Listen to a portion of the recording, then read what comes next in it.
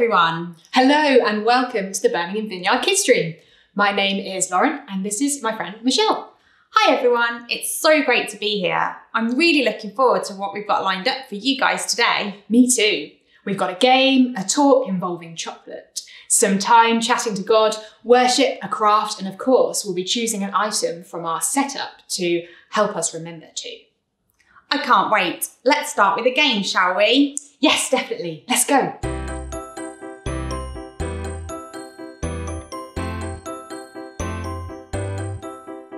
Today, we've got a game called Tell Me.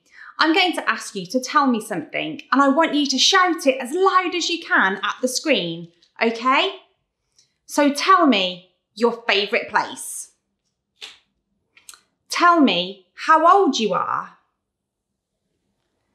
Tell me your parents' names. Tell me what your favourite snack is. Tell me what you want to be when you're a grown-up. And tell me your favourite joke. There's some really good ones there. Well done, everyone. You're all ready to go. So let's move on. Okay, have you got your listening ears ready? Perfect. So I'd like you to imagine something for me. Imagine if every time you wanted to talk to your mum or dad, you had to get your brother or sister or friend to do it for you. You'd have to tell them what you wanted to say, and they would have to pass the message on and wait for the answer. Every time you wanted to talk to your parents or ask them a question, you'd have to do this, even if you just wanted to ask them what was for dinner. And to make it even harder, your messenger had to climb up to the roof of your house to talk to your parent. It would get pretty tiring, wouldn't it? You'd probably stop wanting to talk to your parents so much about those little things because it was so much effort just to get to them. Now, I know this example is a bit silly, but this is what it might have felt like for the people of Israel, Jesus' ancestors, thousands of years ago, when they wanted to talk to God. They would have had to tell a special priest who could go to the place on the mountain or in the tent or in the temple where God was. Because of the bad things that the people of Israel had done, all the way back to Adam and Eve, they had separated themselves from the presence of God. They couldn't spend time in God's presence unless they were a special chosen few in a special place. Now we know that anyone can chat to God at any time, don't we? So what changed then? Do you know? Yes, Jesus came, that's right. God sent Jesus to clear a way for everyone to be close to God again. Jesus chose to take all of that bad stuff that the Israelites did and the stuff that we've done since and do every day upon himself and died as a sacrifice, getting rid of the power of all of that sin forever. Now, the Israelites had to sacrifice animals to be forgiven by God. So Jesus took the place of all those animals and died so that we can be forgiven when we believe in him and we're sorry. Jesus' death and resurrection, so coming back to life, also means that we can be with him forever. As we said earlier, we no longer have to use messengers and go on trips to spend time with God and chat to him. Jesus fixed our relationship with God by taking away those sin barriers and giving us his Holy Spirit, so we can chat to God anytime and get to know him personally as we chat and catch with him. So we can know that Jesus loves us, he hears us, and he always answers us, even if it's not in the way that we might want or expect. We can chat to Jesus. And this is something that Paul talks about in his letter to the Philippians too. Let's have a look, shall we? Okay, so in Philippians 4, verses 6 to 7, it says, "Don't worry about anything. Instead, pray about everything. Tell God what you need and thank him for all he's done. Then you will experience God's peace, which exceeds anything we can understand. His peace will guard your hearts and minds as you live in Christ Jesus." Paul really wants us to pray about everything. That means we can chat to Jesus about anything we like. We can tell him things like what our favourite thing to watch is on TV, and we can tell him what we worry about and what we're excited for. Christians, followers of Jesus, can tell Jesus anything, and he promises to give us peace that will help us know that God is close and keep our hearts and minds feel safe and strong. A verse in the Bible that helps remind me of this is in Psalm 46, and it says, "God is our refuge and strength, always ready to help in times of trouble, so we will not fear." We don't need to live separate to God. We can handle things much better when he helps us. We can give all of our worries to God and he will help us. The Philippians verse we read earlier said that you will experience God's peace when you chat to God. Okay, story time. One morning, I was chatting to God and I was thinking how much I really wanted some chocolate. I hadn't had any in a while and I really wanted some. I was thinking about it a lot. I moved on with my day, I did some jobs, I got a bit distracted. It was just a normal day. Then, in the afternoon, my friend came over and handed me a chocolate bar. She said, "I think God wanted me to buy you this chocolate." I was amazed. I hadn't told anyone I wanted chocolate. There we go. God had heard me, and out of his kindness, he had given me chocolate through someone else. I didn't need this chocolate. There are much more important things. But God had answered me when I just chatted to him. I didn't get the chocolate straight away, and God doesn't give me chocolate every time I chat to him about it. But it showed me that God is always listening to me, and he loves to answer our prayers, even the small ones. So, to finish, what do we need to remember from this? 1. Because Jesus died for us, we can be close with God forever. We don't need to go and find him or send a message through someone else. 2. We can chat to God about anything, anytime, whether it feels big or small. And 3. God loves to answer us. It might not be quickly or in the way that we expect, but he answers us. Christians are people who talk to Jesus. That's so cool. I love the fact that we can chat to God at any time and he's always listening. Yeah, I love how much he cares about each one of us and he's working in all of our lives. Absolutely. Well, Lauren, what have we got today that will help us remember that Christians can talk to Jesus? Well, let me see. We've got a phone here. Chatting to Jesus is as easy as picking up a phone and talking to a friend. In fact, it's probably even easier than that because you don't even need the phone. Yes, we're going to be making a kind of phone later in our craft this week. But first, let's spend some time chatting to Jesus right now. Okay, remember, we can chat to God anytime, anywhere. So we don't have to be in a certain place or say certain words when we pray. But sometimes it's helpful to sit somewhere comfy that doesn't have too many distractions and to say things that help us to focus on God and invite him into that space. So let's do that now. Come, Holy Spirit. We know you're already here. But we invite you again into our hearts, God. Would you bring your presence close to us now?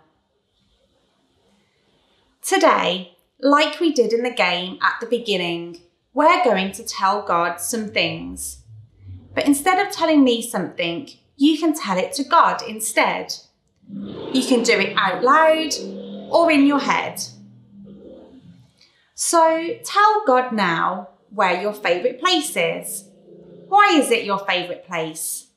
What does God think about that place?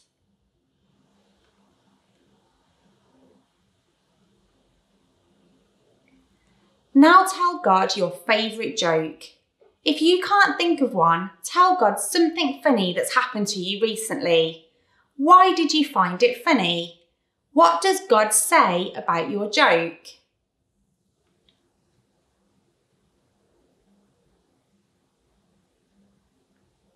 And finally, let's tell God what you want to be when you're a grown-up. It might be a job, it might be something in your character, or maybe it's something that you want to achieve. Why do you want to do that thing? Chat to God about how you feel about it.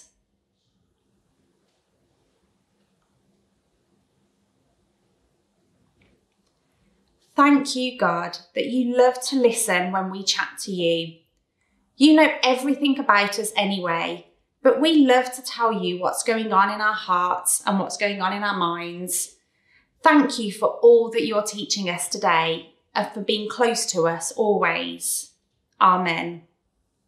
Let's all worship together now with a song.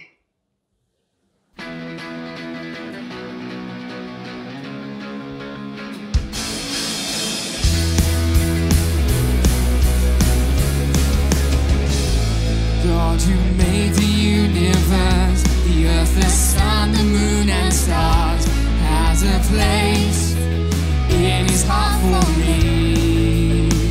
From the beginning to the end, God will always be my friend. So I can jump and shout 'cause God loves me. God's love is big, God's love is great, God's love is fab and he's my mate. God's love surrounds me every day, and I love to sing and say, God's love is big, God's love is strong, God's love goes on and on and on. God's love surrounds me every day, and I love to sing and say, God loves me.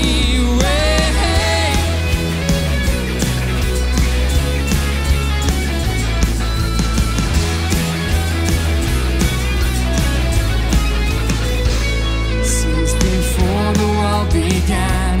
God knew me and had a plan for my life and how I'm gonna be.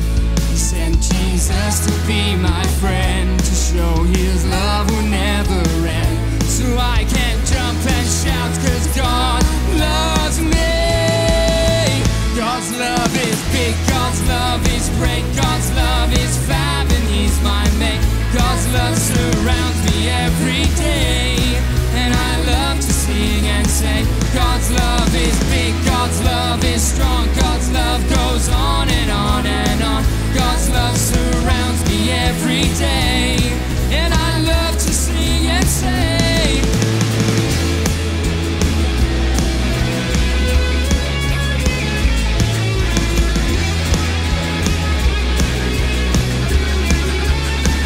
God's love is big, God's love is strong, God's love goes on and on and on. God's love surrounds me every day, and I love to sing and say, God loves me.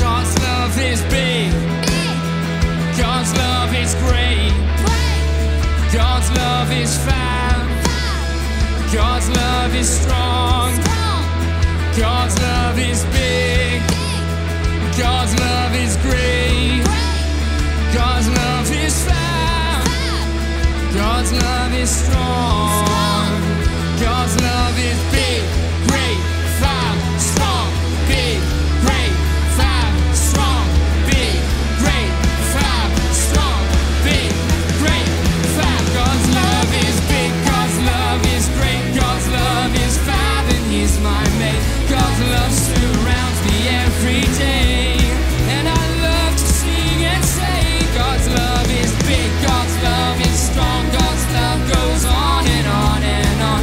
God's love surrounds me every day, and I love to sing and say, God loves me.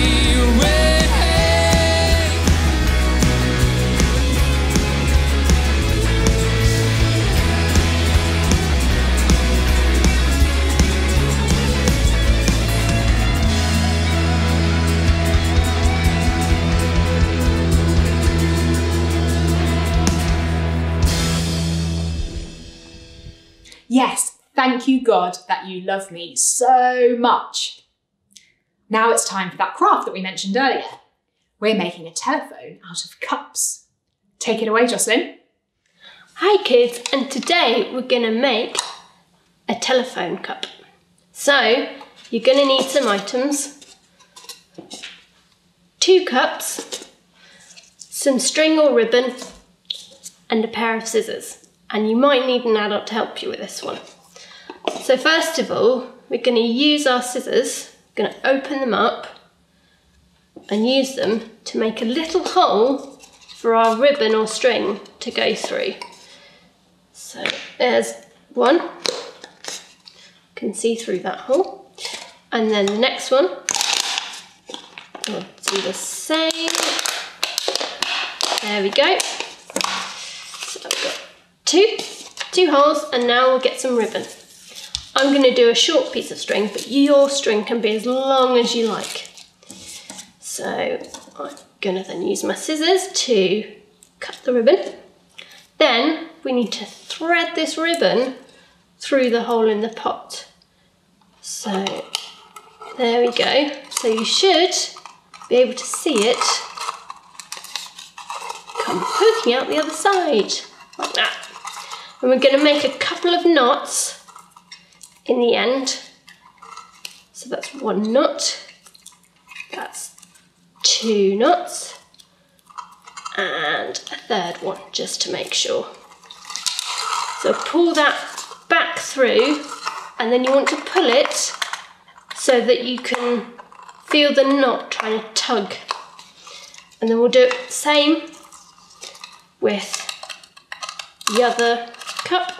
Thread it through, all the way through so you can see it poking out the other side, and then we do 1 knot, 2 knots, and a third knot. There we go, and then we pull that string back through, and there you have it, your telephone cup, ready to talk. Enjoy. Well, Michelle, I'm definitely going to make one of those later. That looks so fun. And did you know when you pull the string tight and speak into the cup at one end, the person at the other end will be able to hear you? Wow, that's so exciting. I can't wait to try that. But before I do, it's time to say goodbye for this week. We'd love to get to know you all better though, hear your feedback on these videos, and we'd love to pray for you. So please do email us and visit the kids page of the Birmingham Vineyard website. Yes, everything you need to get involved and join in the fun is there. Well, that's all from us this week, so we'll see you again next week. Bye. Bye.